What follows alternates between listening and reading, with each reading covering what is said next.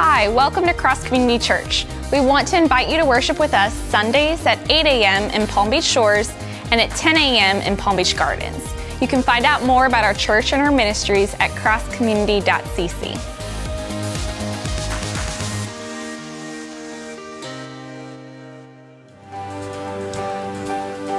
Sing with us. Praises rising, eyes are turning to you. We turn to you. Hope is stirring, hearts are yearning for you. We long for you.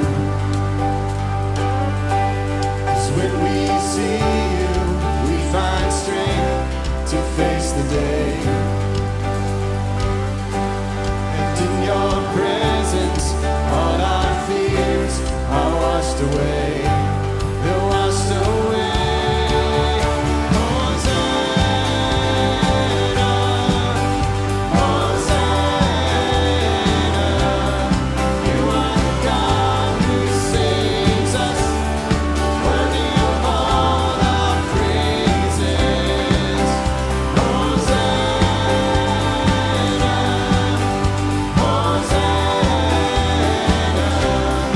Come and your way among us.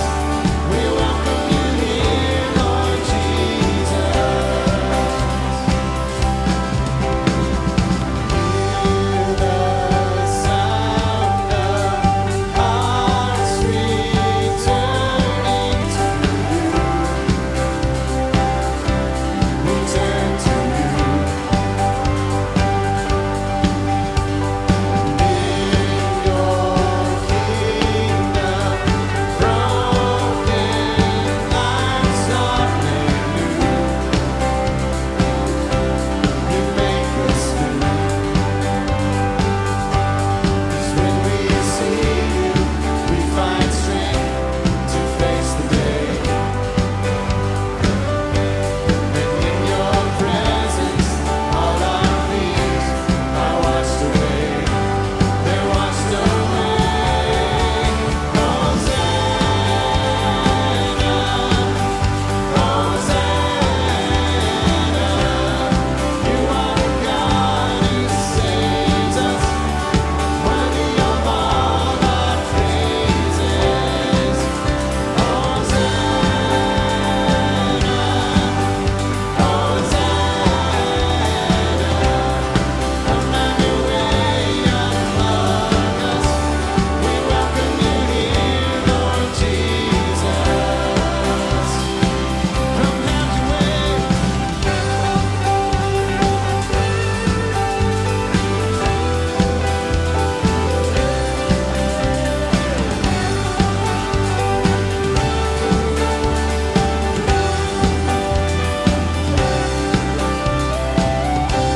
Cause when we see you, we find strength to face the day. And in your presence, all our fears are washed away.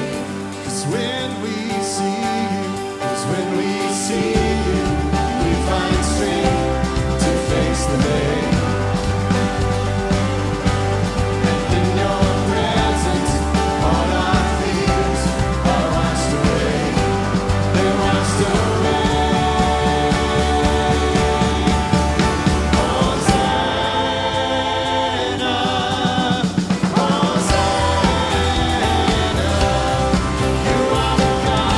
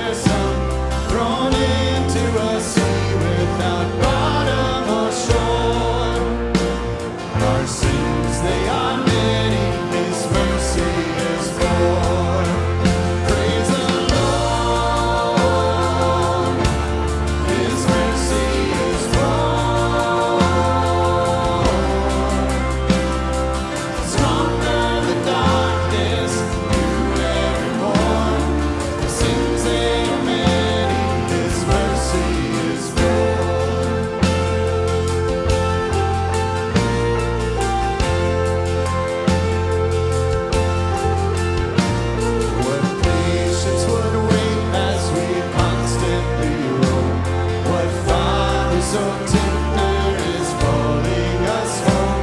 He welcomes the weakest, the vilest, the poor. Our sins, they are many, His mercy is more. Praise the Lord, His mercy is more. Stronger than darkness, new every morn. Sins, they are many, His mercy is more.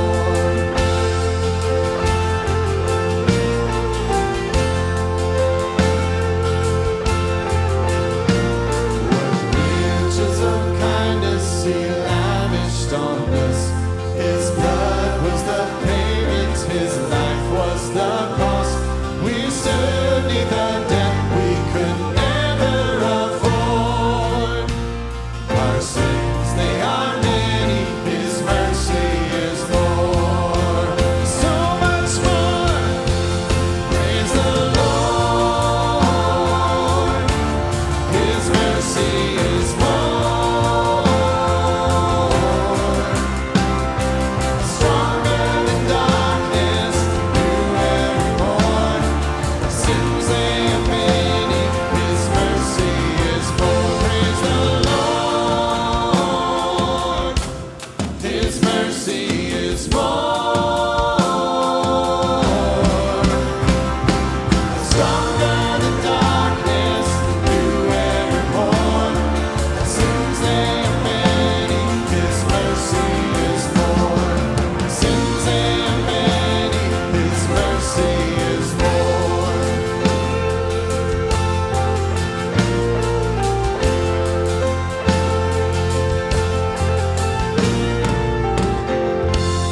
Let me thank Him for His mercy.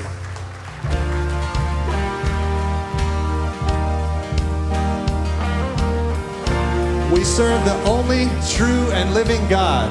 Amen. And He is reigning in heaven. We look to you, Jesus, our King.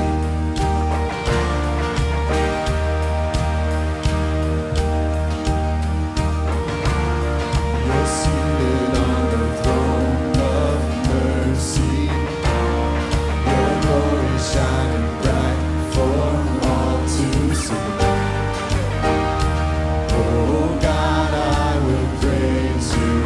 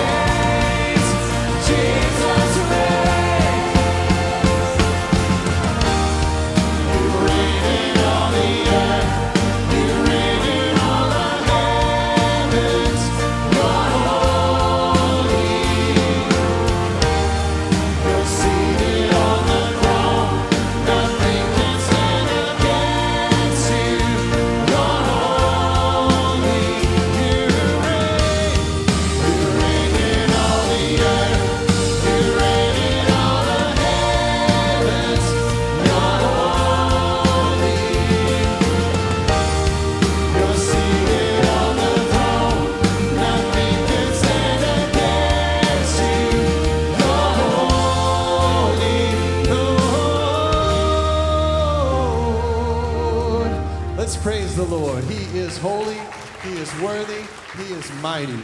Jesus, we thank you that you are our King and that you are always fighting for us. We thank you that we are your people, that you have called us by name, that you have adopted us into your family, and we know that you will protect us and you will lead us no matter what happens. Amen. Praise the Lord. One more time. Come on, let's just praise him. Thank you, Jesus. Well, now is the time that all the introverts love, to step out of your seats and greet everybody, shake some hands, give some hugs.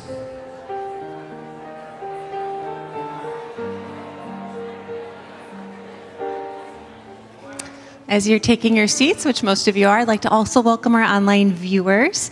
My name is Kimmy Barnett, and I do have the privilege of serving on staff here. I'm the director of our communications. And if you are new with us this morning, maybe this is your first time to church in a long time. Maybe you have, you're looking for a new church and you're here with us this morning. Whatever your reason is, you could have been anywhere. You're here. We're so glad. Church, can we please welcome all of our guests? You know, we were all new at some point, so we just want you to feel just welcomed and loved. So if you are new, we would love to get to know you a little bit. We have a lot of events happening here across community, so we'd like to get you plugged into our weekly e-news. Maybe there's an area in your life that we can pray for as a leadership team, so just want to encourage you to take a moment and fill out our In Touch card.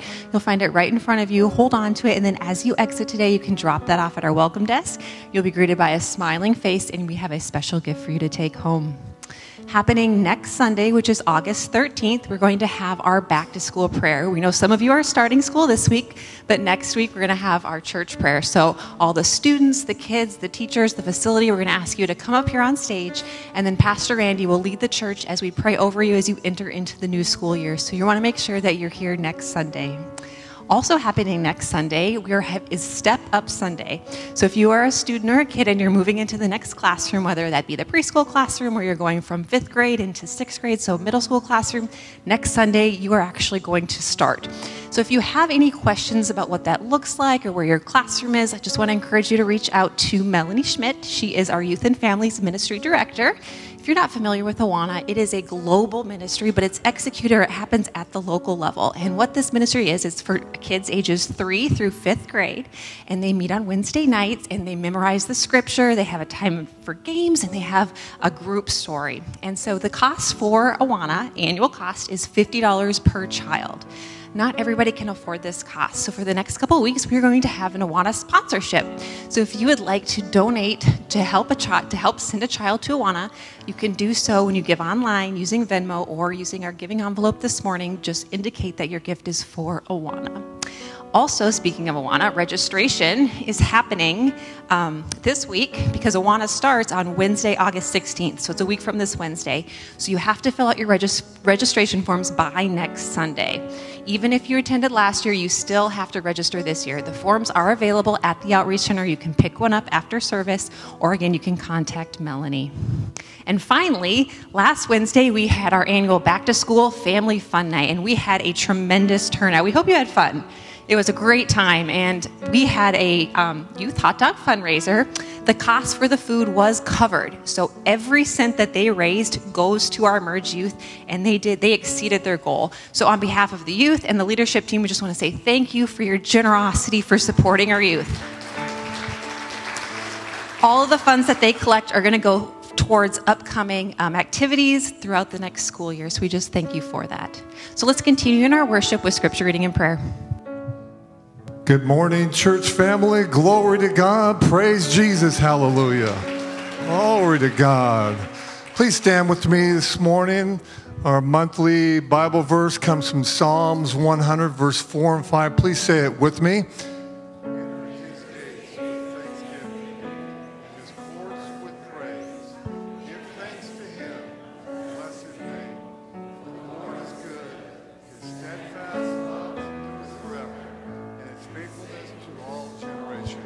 Can we give the Lord a hand clap of praise this morning? Thank you, Jesus.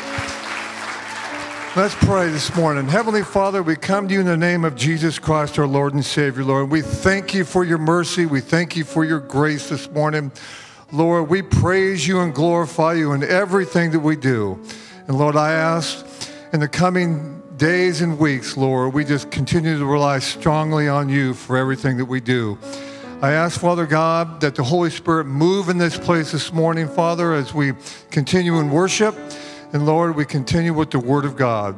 In Jesus' name we pray. And everyone said, amen. The Lord bless you and keep you.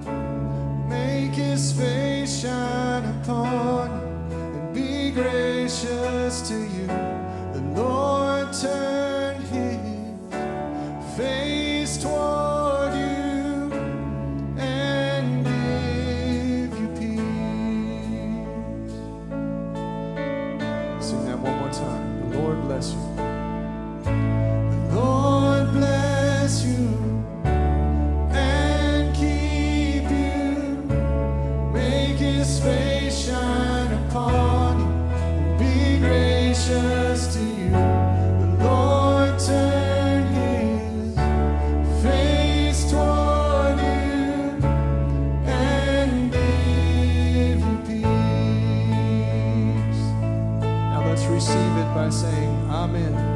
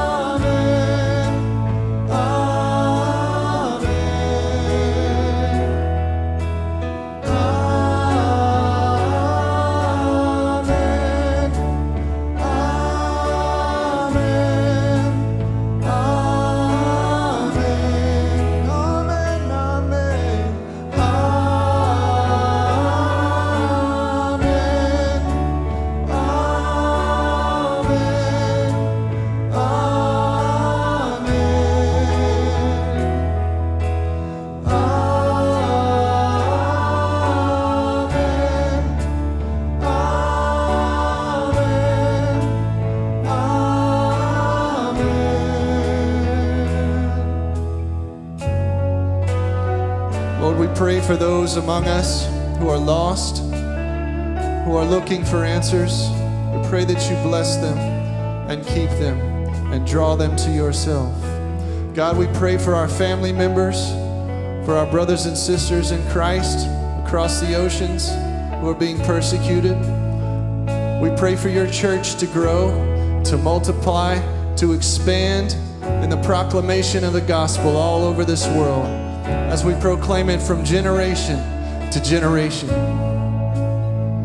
Sing, may his favor be upon you.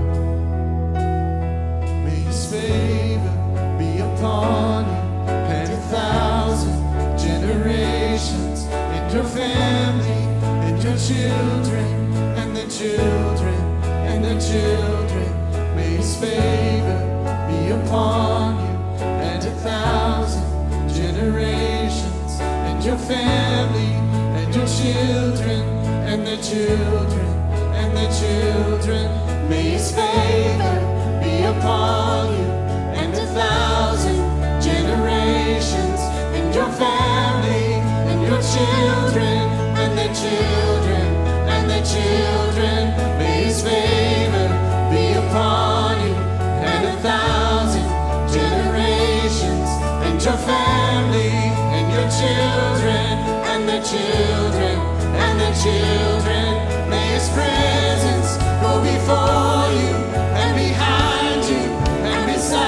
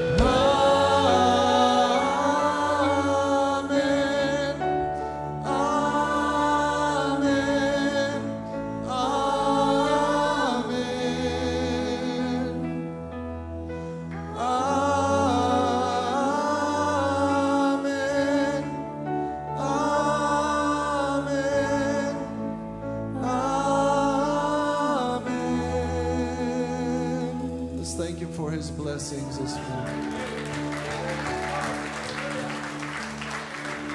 How I long to breathe the air of heaven, where pain is gone and mercy fills the streets, to look upon the one who bled to save me and walk with Him for all eternity. 'Cause there will be a day when all will bow before Him. There will be a day when death will be no more, standing face to face with He who died and rose again. Holy, holy is the Lord. And every prayer we prayed in desperation, the songs of faith we sang through doubt and fear, in the end we'll see that it was worth it when He returns to wipe away our tears. And there will be a day when all will bow before Him.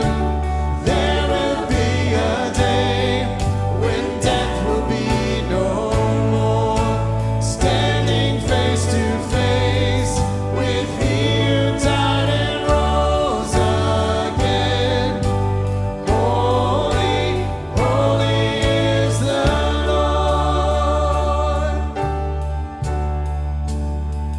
And on that day we join the resurrection and stand beside the heroes of the faith, and with one voice 1,000 generations will sing, worthy is the Lamb who was slain.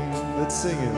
And on that day we join the resurrection and stand beside the heroes of the faith, with one voice 1,000 generations sing, worthy is the Lamb who was slain. Forever He shall reign. So let it be today. We shout the hymn of heaven with angels and the saints. We raise a mighty roar. Glory to our God, who gave us life beyond the grave. Holy, holy is the Lord. So let it be today. We shout the hymn of heaven with angels and the saints. We raise a mighty roar. Glory to our God, who gave us life beyond the grave. Holy, holy is the Lord. Holy, holy is the Lord. We sing, holy, holy is the Lord. Praise Him one more time. He is holy. Everything we do today should be pointed to the person and the glory of Jesus Christ. When you leave the service today, everything you do should be oriented around bringing Jesus Christ glory and honor and praise. And we've been put on this earth. We occupy this geographical location. We breathe the breath that is on loan to us from God for the express purpose of bringing glory and honor and praise to Jesus Christ. We bring a lot of things to church with us when we attend on any given Sunday. We all bring our brokenness. Some of us bring bitterness. Others bring a spouse with a bad attitude. Can I get a witness this morning? We all bring something to church when we attend the house of the Lord. But one thing that we are commanded in Scripture to bring is a psalm of thanksgiving. There are many psalms in the Bible. If you turn to the book of Psalms, you will discover that there are over 150 chapters. There are psalms of lament, where the author is complaining to God about the evil and the suffering in the world. And could I just push pause and say this? If you're going to complain, don't complain to people, complain to God. He understands your heart anyway. He knows the words that are on the tip of your tongue, and He knows the words before you even speak them. So complain to God. He can take it, and He can reorient your perspective and give you reasons not to complain, but to compliment the mercy of God. There are other psalms that talk about God's righteousness and His grace and His power. Some psalms are known as messianic psalms that lift up the prophetic significance of the coming Messiah. Other psalms talk about God's grace and His mercy in helping Israel overcome enemies. And today I'm going to talk to you about Psalm 100. Psalm 100 is one of those psalms that repeatedly reminds us that we are to bring a psalm of thanksgiving to the Lord. In fact, today is probably the easiest title of any message that I've ever preached, because the psalm is already given a title in the Bible. It's called a Psalm of Thanksgiving. Now, this morning, Bryan and the team has led us in an ensemble of songs that points us to the glory and the grace and the mercy and the kindness and the power and the majesty and the might and the sovereignty and the goodness and the grace. I could keep on listing adjectives, but we've already lifted up the name of Jesus, and we've been reminded that the reason that we live is for His glory and His honor and His praise. And this psalm reiterates this deep theological understanding that the express reason why we've been put on this earth is to bring glory and honor to God. You're a businessman. Bring glory and honor to God as a businessman. You're a dentist. Well, do fillings and extractions and root canals for God's glory and honor and praise. You're a school teacher. Then teach those snotty-nosed kids how to praise God for the glory of His name. You're a retired person. Well, use this season of your life to expand the gospel and to bring glory and honor to Jesus in every area of your life. And for God's sake and for His glory, make sure you're worshiping Him throughout the week. And when you come to God's house on Sunday, you come and you celebrate the goodness of God, and you offer Him a psalm of thanksgiving. This psalm reminds us this morning of how we are to worship God and why we are to worship Him. If I were to tell you what do I want to accomplish this morning as we unpack these 5 verses in Psalm 100, it would be simply this. I want us to know how the Bible tells us to worship, and I want us to understand why we worship. This morning, this passage of Scripture answers both of those questions. First of all, how are we to worship? Now, some of us may have a very misinformed and skewed understanding of what it means to worship God. We may never have really read the Bible and thought deeply about what it means to worship God. Whoever the psalmist was, some Old Testament scholars tell us it was David. Most likely that is who wrote this psalm. After all, he is the primary author of most of the psalms throughout the Bible. But Moses wrote a few psalms too. And if you know anything about Moses, you know that Moses stood on the backside of a desert for more than 40 years. And he experienced the silence of God while God was shaping him and forming him to be a great leader. And that did not become a reality for Moses until he was 80 years of age. So most of you this morning are in good company. Can I get a witness this morning? Most of us haven't gotten to 80 yet. Some of us have. In fact, let me just push pause and say at the end of the service, I'm going to have some of you strong young men help escort Miss Jeannie up to this stage, because today we're going to celebrate her 96th birthday. And she has every reason in the world to be extremely grateful. But you and I have a reason to be thankful. We have a reason to worship God. We have all the reason in the world to sing praises to Him. I want you to think about where you were when the Holy Spirit showed you two things. First of all, He showed you that you were a sinner, and then He showed you how to be saved. Trust me, none of us in this room are smart enough to figure that out. We're not good enough to figure it out. God intervened out of His grace and mercy. And this morning we are reminded of how we ought to worship. Not only how, but why. And the psalmist says this, beginning in verse 1 of Psalm chapter 100. Make a joyful noise before the Lord, all ye lands. Serve the Lord with gladness. Come into His presence with singing. Know that the Lord, He is God. It is He that hath made us, and not we ourselves. We are His people, and the sheep of His pasture. Enter into His gates with thanksgiving, and into His courts with praise. Be thankful, and bless His name. Why? For the Lord is good. His steadfast love endures forever, and His faithfulness to all generations. You know, God was merciful to Moses, and God is merciful to you. God was steadfast in His love toward Abraham, and He's steadfast in His love toward you and me. He was faithful to David and to the people of Israel. He was faithful to David. He was faithful to the disciples, to the apostles, and He's faithful to you. What He did in Billy Graham's life, He'll do in your life.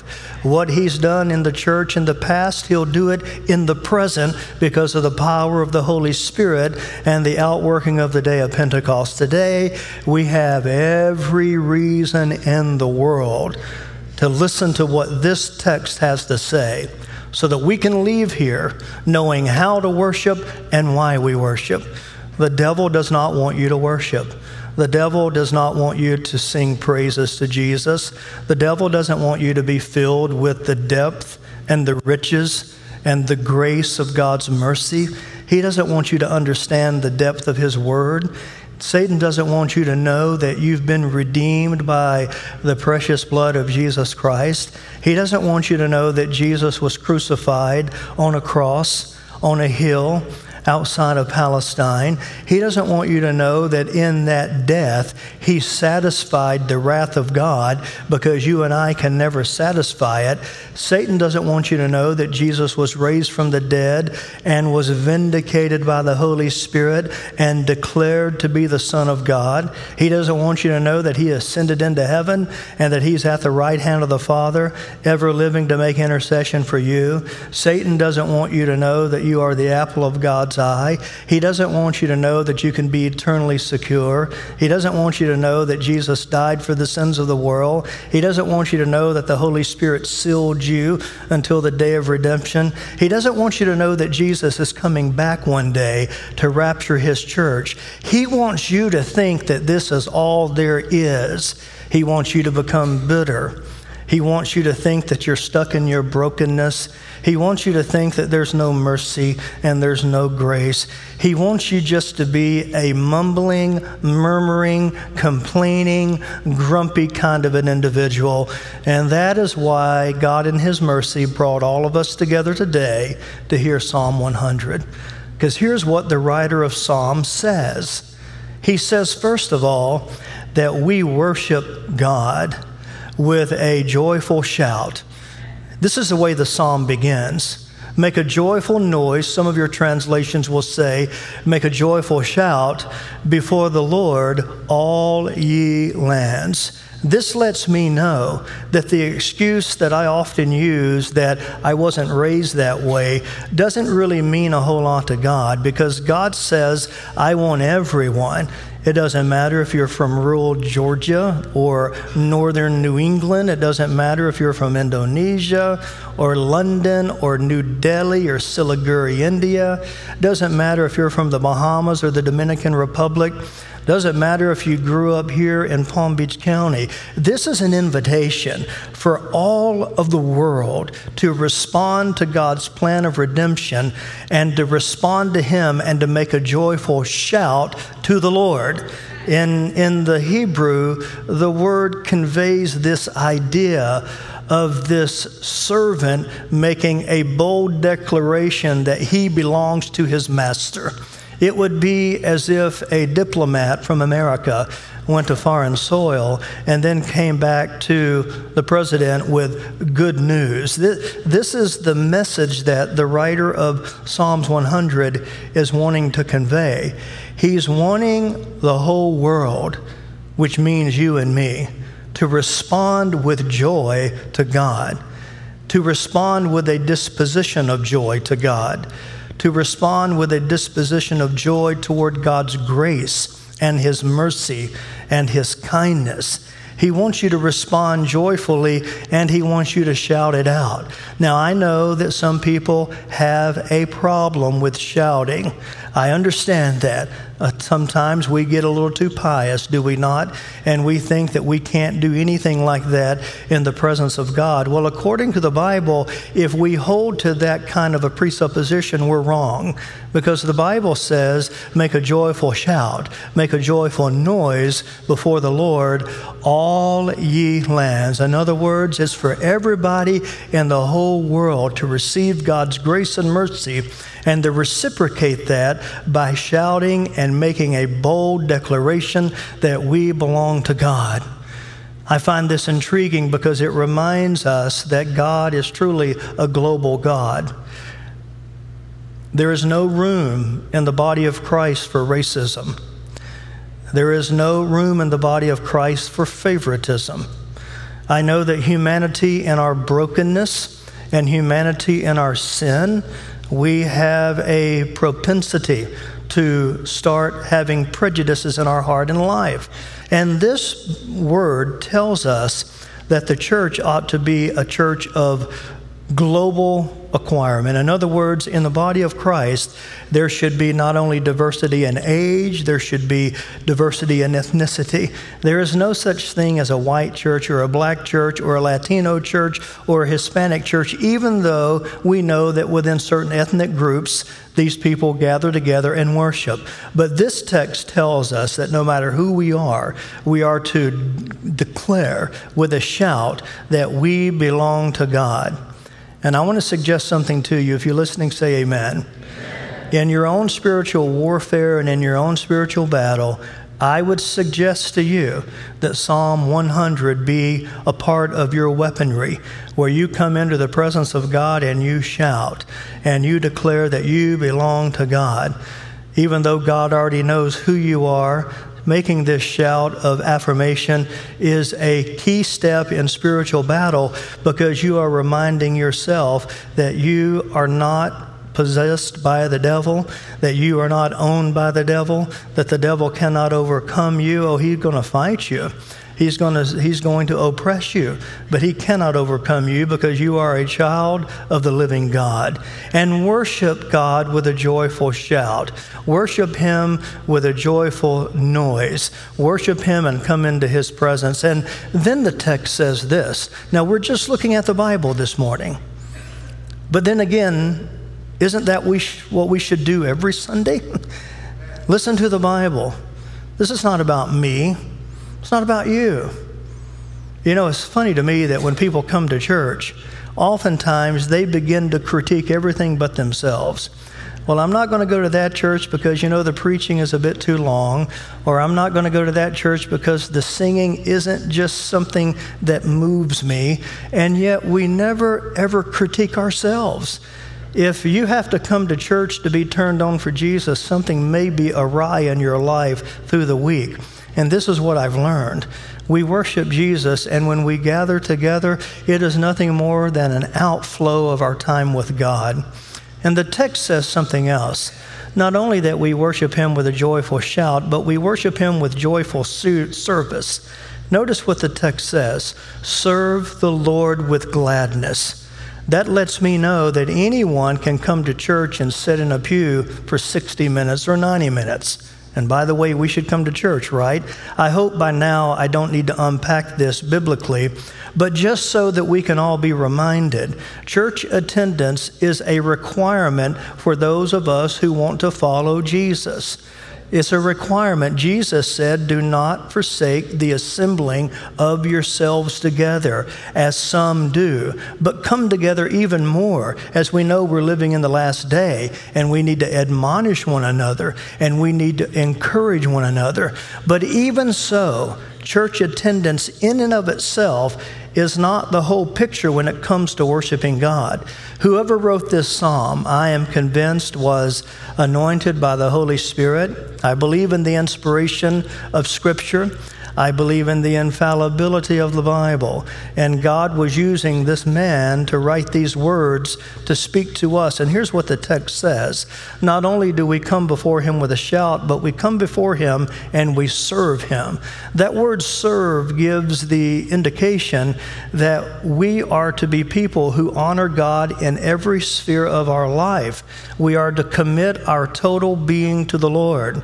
For those of you who are going to college, take that experience as a college student and see it as an opportunity to serve the Lord. Go to class, study hard, be a good steward of the time that you're learning all of this knowledge and all of this understanding. Here's what the Bible says in Romans chapter 12, verse 1.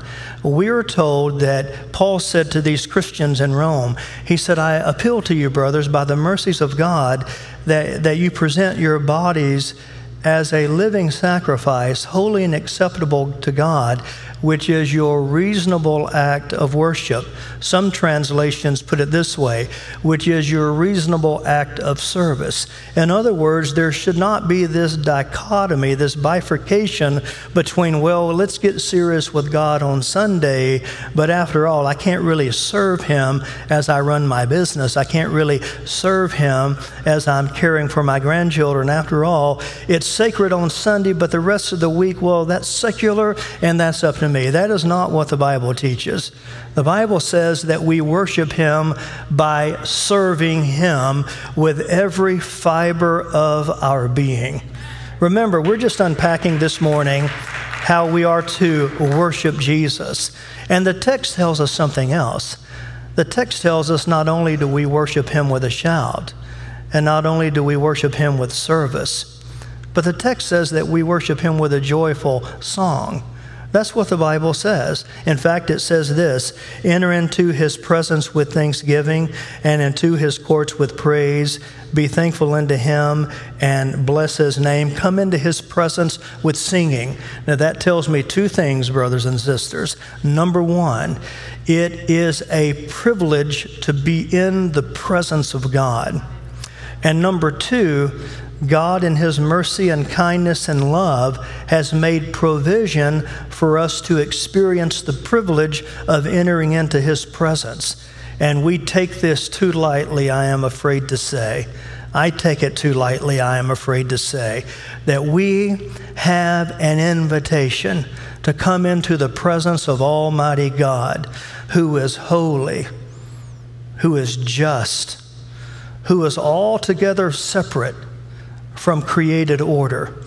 And yet he condescends himself to make himself known, not only in the incarnation of Jesus, but he condescends himself even to make himself known through his word. And on the cross, it's a mystery to me. I don't fully understand it, but on the cross, somehow, God's righteousness, his justice, his mercy, and his love were all perfectly satisfied. And because of the cross, sinful man can have a relationship with a holy God. If you've ever read the Old Testament, surely you've got to have picked up on these two themes. Number one, that God delights being with his people. And number two, that you only come into God's presence on his terms. And in the Old Testament, he had Moses build the tabernacle. The tabernacle was this transient, portable presence of God. that he would demonstrate to his people, I want you to be in my presence, but you're going to come on my terms. Read about it. There was the outer court, the inner court, and the Holy of Holies. Eventually, David wanted to build a temple. God said, you're not going to do it, but your son Solomon's going to build the temple. You know that was destroyed in 70 AD. And Jesus, when he died, one of the last prayers out of his mouth was this: Father, forgive them, for they know not what they do. He committed his presence, his spirit to God, and the veil in the temple was rent, not from the bottom to the top, but from the top to the bottom, indicating that God himself has made a way for mankind to be in his presence. And we seldom think about that it took the death of a perfect Messiah. He was the sinless, spotless Son of God. God moved into our neighborhood when he took on the form of flesh and became a man. Jesus Christ, when he stepped out of the throne room of God, God the Son took on flesh. He momentarily laid aside his glory, but he did not divest himself of any of his godly authority. He became man, and he took humanity into heaven when he died. Jesus Christ, when he became a man, will now forever be a man, even as he is at the right hand of the Father, making intercession for sinful humanity. He is God and he is man, and he's made a way for us to come in to the presence of God. Brothers and sisters, listen to the word of God. The Bible says that we have the privileged access through the provision of Jesus to come into the presence of God. And when we come into his presence, the Bible says that we are to come into his presence with singing. That's what the text says. In the New Testament, being filled with the Spirit is not just about speaking in tongues. Being filled with the Spirit in part is about being filled with a song.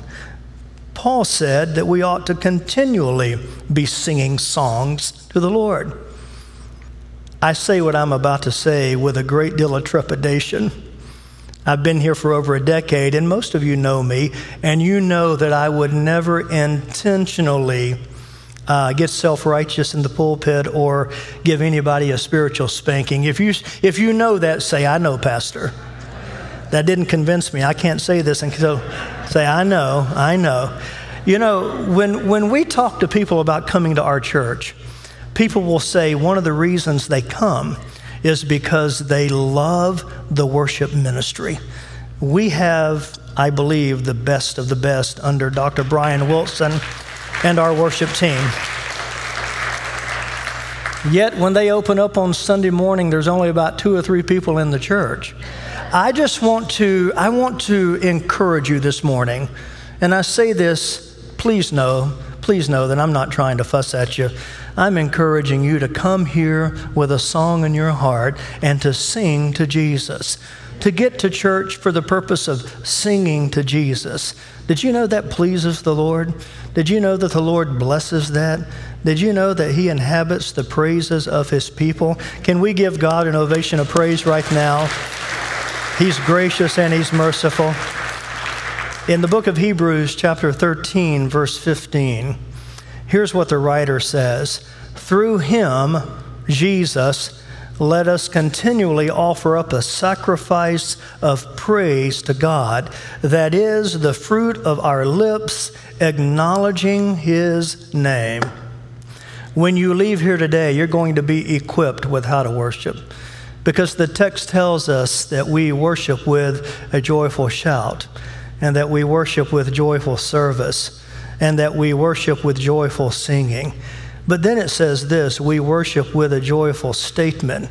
The writer of Psalm, even though he didn't know anything about Charles Darwin, he didn't know that on November the 24th, 1859, Charles Darwin was going to release his groundbreaking, humanistic, secularistic, philosophical book known as The Origin of Species. And he didn't know that that book was going to gain such a traction and create such a momentum in society that today evolution is taught as a fact and creation is taught as a theory. I mean, we've gotten this backwards. And the psalmist had no idea that secularism and humanism and the Enlightenment would so shape and transform our society. He was just riding under the unction and the inspiration of the Spirit. But he gives us an anthropological statement. I know that's a fancy word, but that basically means the study of mankind. And the Bible has a lot to say about the origin of mankind. In fact, here's what the text says. Know that the Lord, know it. The Hebrew word is not just some passive mental assent. Know, the text says, know that He is God. It is He that hath made us. Some translations say, and not we ourselves. Probably the better translation would be, it is He that hath made us, and we need to know Him. Satan doesn't want you to know Him. Satan wants you to embrace secularism. He wants you to embrace humanism. He wants you to think so much of yourself that you would walk around thinking that you are a self-made man or a self-made woman. You know, we're living today, sociologists tell us that we are living in what is known as an expressive individualistic society, where people don't want any kind of authority. There's a breakdown in the family today that is occurring at an epic proportion. And the church is just sitting back, not saying or doing a whole lot about it. Well, the Bible says that we've been made by God. And if that is true, then what we need to do is submit ourselves to God. And we need to submit ourselves to His Word. And we need to trust that He's right and that we are the ones who are wrong. Know that the Lord, He is God. That's what the psalmist says in this text. He is God, verse 3. It is He who has made us. We are His people, and we are the sheep of His pasture.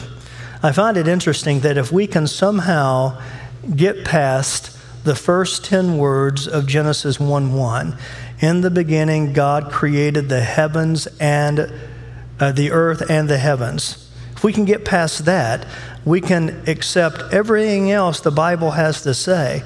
There's a big debate going on right now in theology and in science and in secularism on what does the book of Genesis mean. Well, it means literally what it says.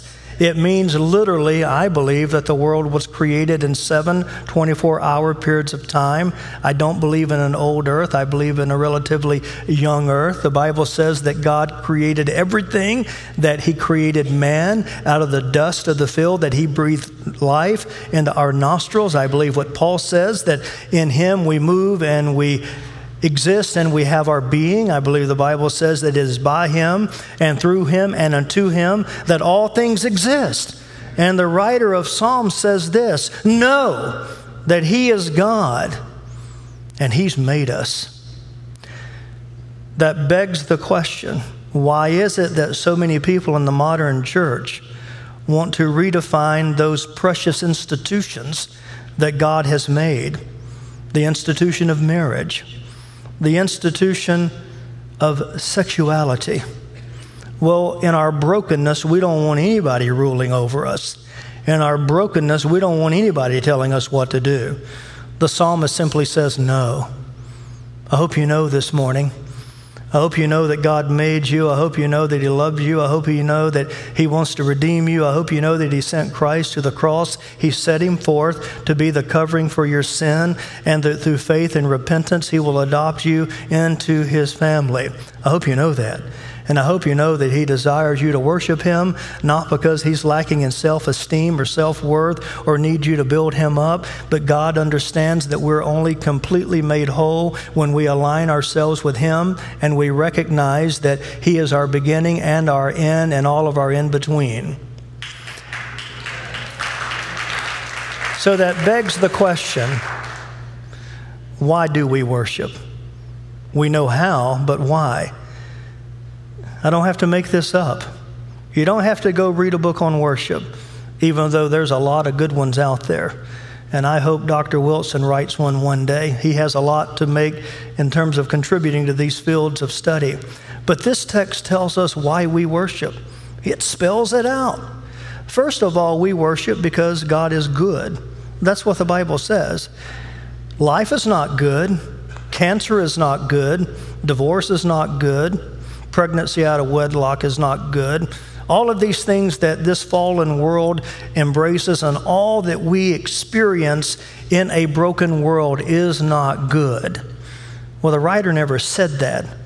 The writer didn't say that war was good, that murder was good, that adultery was good, that infanticide or genocide was good.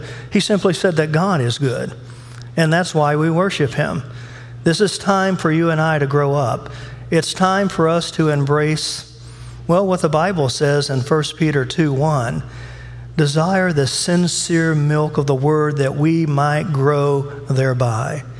We worship not because God answers all of our prayers. We worship because God is good. He's good. He's good in his plans. He's good in his power. He's good in his provision. He's good in his sovereignty. He's good in his redemption. He's good because God is good. It's part of who he is. Satan wants you to create a caricature of God based on your own worldly wisdom. And he wants you to define God and understand God without understanding how God has revealed himself in the Bible. And that's why we create gods like I Dream a Genie, where God just exists to make me happy, that he exists to be a chummy maid or a friend. No, God reveals himself, and in all of his ways, even in his judgment, we know that he's good. You remember what Jesus said in John 10? He said, I am the good shepherd. This text says not only that God made us, but that he's also our shepherd. We need a good shepherd, do we not? This is intriguing to me. When you study about agriculture, and we don't know much about this in North America, sheep are the dumbest of all animals. They're always getting themselves in trouble. They're always meandering, and they're always wandering, and they're always getting into some kind of a typical circumstance where they're needing to be rescued. And God constantly rescues us, doesn't he? Can I get a witness this morning? He's always rescuing us. And some of you this morning, you need to be rescued. You need to be delivered. Turn to the Good Shepherd because he's good, and worship him. Why do you sing to him? Why do you come to church? You come because God is good. You sing because God is good. Oh, taste and see that the Lord is good. Some of you don't know that because you've yet to taste and see that the Lord is good. What does James say in chapter 1? He says this, that everything that comes from God is good and perfect. Every good and perfect gift is from above, coming down from the Father of lights, with whom there is no variation or shadow to change. God is always good. He never changes, and he's merciful. The text says that he is merciful in all of his ways. What does that mean? The word hesed in the Hebrew is the word mercy in Hebrew is the word hesed. And it can be translated as mercy. It can be translated as unfailing love. It can be translated as steadfast faithfulness. Here's what I know. This text says that we worship God because of his mercy. Where were you when God showed you needed mercy? Trust me on this. From a biblical perspective, you did not figure it out on your own. We're predisposed to sin, to go away from God, to run as fast as we can and to rebel against him and all forms of authority. Our disposition is to sin. Our disposition is to run away from God. Our disposition is to get involved in everything that God says don't do. But God in his mercy turns us around, and he lets us see our sin, and he lets us see his mercy in saving us through Christ. We worship God today because he's merciful. For those of us who are dealing with family, children, spouses, loved ones, co-workers, who seem to just be running headlong into sin and disobedience, let's just pray that God would somehow reveal His mercy to them. His mercy in the midst of judgment, His mercy in the midst of sin. But for those of us who've experienced it, this is why. And we worship Him not only because of His goodness and not only because of His mercy, but we worship Him because He is continually faithful. He will never drop the ball. He will never let us down. He will never fail us. Pastors fail people. Church people fail people. Parents fail their children. Children fail their parents. Best friends fail one another. God will never fail. He cannot. It is contrary to who He is as a person. It's not part of His nature. It's not part of His attributes. God is perfect in all of His ways. He's good. He's merciful. And He is faithful. Can we give God this morning an ovation of praise for His grace and His goodness? So when you don't feel like worshiping, how are you going to do it? You're going to shout. You're going to sing. You're going to devote your life and say, I'm going to do this for the glory of God. In fact, today, go home and write out a worship song between you and Jesus and sing it continually. Bring it into His presence. Why do you do that? Because He's good, He's merciful, and He's always going to be faithful to you. Today, as we prepare for communion, I'm going to ask those who are going to serve communion to very quickly please make your way forward. And I'm going to ask you to quickly prepare yourself as you prepare to serve this congregation communion this morning. Wonderful, merciful Savior, precious Redeemer and friend.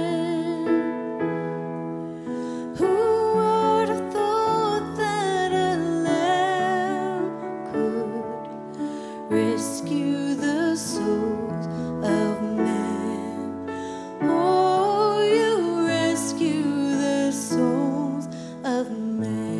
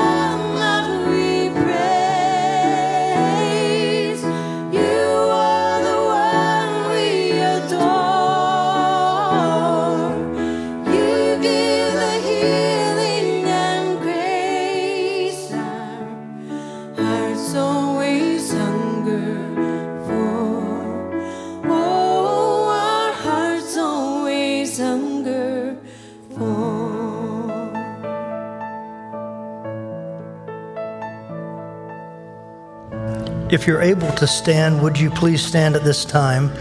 In 1 Corinthians 11, verse 23, the Apostle Paul wrote these words, "For I received from the Lord what I delivered to you, that the Lord on the night when he was betrayed, he took the bread, and when he had given thanks, he said, 'This is my body, which is for you. Do this in remembrance of me.'" This morning, as we eat, we're simply remembering that Jesus' body was broken that we may be whole. Let's eat together. And then in the same way, he took the cup, and after supper said, "This cup is the new covenant in my blood. Do this as often as you drink it in remembrance of me. For as often as you eat this bread and drink this cup, you proclaim the Lord's death until he comes. He died, he was buried, he raised on the third day, he ascended into heaven, he's at the right hand of the Father interceding for you, and he's coming again." God, we thank you for your mercy and your grace.